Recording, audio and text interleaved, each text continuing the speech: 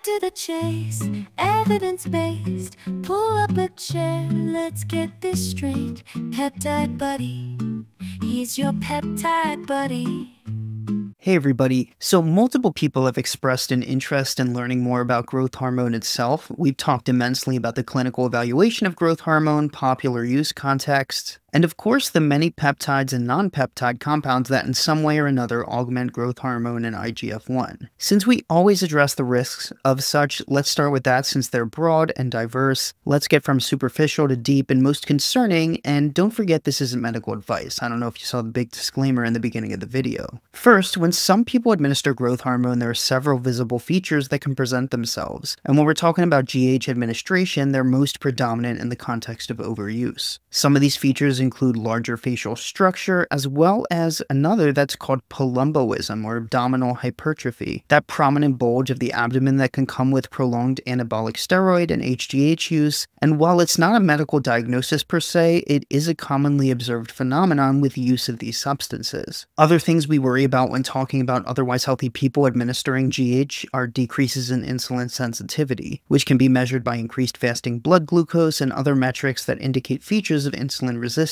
GH itself is considered diabetogenic, and although not everybody will develop insulin resistance from growth hormone, as the clinical results are mixed and of note predominantly done in a population of people suffering from GHD or growth hormone deficiency. However, it's a generally discussed concern, and I personally think one that otherwise healthy adults should consider and monitor. On top of that, there's almost a guaranteed likelihood of increased water retention, which can not only affect physical appearance and the scale, but there's a possible effect on blood pressure due to increased peripheral resistance of blood vessels as well as sleep apnea. Another thing we'll touch on is the concern for cancerous growth and spread. Injecting what will become a downstream proponent of growth stimulation, given GH's signaled production of IGF-1, insulin-like growth factor 1, there exist concerns for either increased predisposition to cancer formation or quicker worsening of a pre-existing lesion with growth hormone use. And on top of that, increased presence of IGF-1 is correlated with multiple different cancers, so individual medical histories, genetic predispositions, and personal risks for different malignancies, as well as physician oversight, is, in my opinion, crucial. That said, GH's direct role in de novo cancer formation appears to be less clear. In summary, as a literature review from the American Orthopedic Society for Sports Medicine states, and I quote, "Aside from edema, fatigue, arthralgias, and carpal tunnel syndrome, which has also been found in previous reviews, other significant multi-system adverse effects include cardiovascular insults and neuropsychiatric complaints with high-dose regimens." So, overall, these are a few of the risks that worry me and are worth getting out of the way before we get into HGH as a compound itself, also known as somatropin, which in a clinical context is most frequently used in children and adults diagnosed with growth hormone deficiency, or GHD. This same structure of growth hormone is made synthetically or bioengineered into the same 191 amino acid polypeptide, most oftentimes, and people suffering from GHD and otherwise experimentally inclined healthy individuals inject it in varying dosing regimens. We have ad nauseum discussed the different reasons why people augment growth hormone and the evidence that supports these different things. I encourage you to visit my growth hormone playlist to see these videos, which include some deep dives and at times social commentary. This also seems like a good time for a holiday season self-plug, and to also encourage you to hit that like and subscribe button if you're so inclined. It's single-handedly the best way to help me out, and while we're at it, I conducted a poll since, although many people seem to enjoy the jingle at the beginning of these videos, others have recently begun to admit distaste and perhaps even hatred. Well, sorry haters, the joyous music adorers have won, and so for now at least, let's keep the jingle. Okay, back to the video. Some of these perceived benefits of growth hormone include improvements in sleep, increases in muscle mass, decreases in fat mass, improvements in recovery and vitality, and although these are popularly controversial topics, most of them are controversial with regards to the literature too. There's no evidence-based peer-reviewed literature that appropriately lends growth hormone use in healthy individuals to muscle gain in the context of fat loss. Yes, some literature suggests that you may be able to gain muscle easier. Others suggest that, yes, there may be decreases in fat mass in people exposed to growth hormone use. However, other things play a role: age, weight, exercise, but growth hormone alone will not throw muscle on the body while shedding fat. The scant literature that suggests it may do such a thing labels water retention as a likely reason why lean body metrics may be improved. So yes, people may by definition have improvements in lean body mass. That said, is it due to loss of fat, increased muscle, or the highly predominant side effect of increased edema or water retention that's responsible for that? Some studies indicate that GH administration can increase lean body mass due to water retention rather than actual muscle accrual, which also complicates the interpretation of results. That said, some of these findings are less likely to be seen in people with growth hormone deficiency, where these individuals are more inclined to take on muscle given chronic deficiencies in endogenously functional GH. Regardless, nothing has convincingly shown direct improvements in strength as well. Where I imagine most people anecdotally benefit, although not entirely proven as well, is with regards to muscle recovery, which, don't get me wrong, could predispose to an easier time gaining muscle and even strength, and this topic alone has been minimally evaluated, but the extent to which GH use directly ties to muscle mass is, in my opinion, evidently bland and quite likely overhyped. As the same literature review we quoted earlier also states, and I quote, GH administration may lead to changes in body composition, lean body mass, body weight, extracellular water content, fat mass, but it does not seem to increase either muscle strength or improve physical performance in healthy young subjects. So growth hormone is, in my opinion, perhaps not the touted fountain of youth that it's oftentimes claimed to be, but rather maybe even a fountain of speculation. And I hold that decreases naturally in growth hormone as we age may even be protective in nature for a few different reasons: concerns about cancer, insulin resistance, and perhaps even just due to water retention and heart strain. Though anecdotal reports are widespread, our focus remains on peer-reviewed data, which highlights more than anything in otherwise healthy adults, not the chronically ill elderly population or the children with growth hormone deficiency, the ambiguity surrounding its administration. And just like the risks are magnified by higher doses, the perceived benefits likely are too, which is important to keep in mind when hearing out the experiences of others. And just to clarify, I'm not thinking in definites here. This is clearly a complex topic, and although recovery makes sense, the component with decent literature surrounding it is for fat loss. That said, these are studied in people who would likely benefit, those with growth hormone deficiency, older people, chronically ill. What I'm trying to do is separate healthy adult-aged individuals from the rest of the picture, and it's a very, very slim population that had even been studied. Do the same results apply to someone 30 and 70? Possibly, I mean, but